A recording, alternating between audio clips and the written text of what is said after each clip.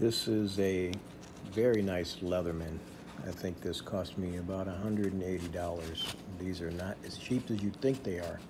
Nice belt loop. One thing I liked about this particular Leatherman is it has this attachment where you have all these fittings for different type of screw head fittings, which is actually kind of cool. So the Leatherman itself comes like this. It fits in this case. On this particular side, you have your standard knife. On the opposite side, come on, open up.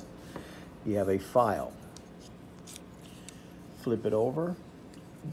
You have almost like a saw with a, I guess you could say bottle opener or a pry tool. Then opposite of that, you definitely need some fingernails. You have like a mini saw here where you can saw things. So once you open this up, it becomes a pair of workable pliers. If you look at the teeth here, it actually has a edge here where you can use it as a wire stripper and a couple of other things. So once you close this, down in here you have additional attachments.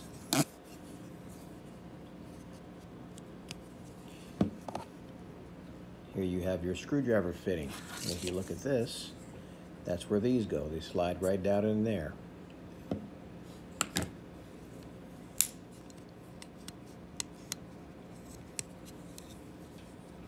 Here you have what looks to be a bottle opener as well. So let's flip this thing over and see what's on this side.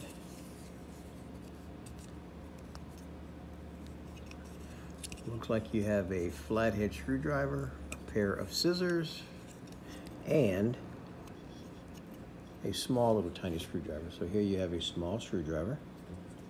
You have a flathead that can be used as a screwdriver, and probably a small pry tool. And this is probably my favorite feature because you have a cool little pair of scissors here that actually work. All right, why aren't they cutting? There we go, like that.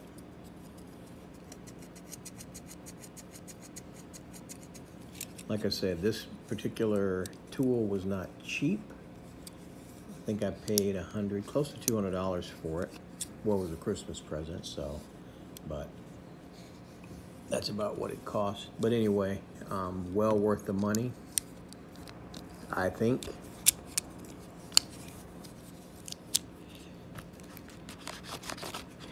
This fits back in the case like so, and all your attachments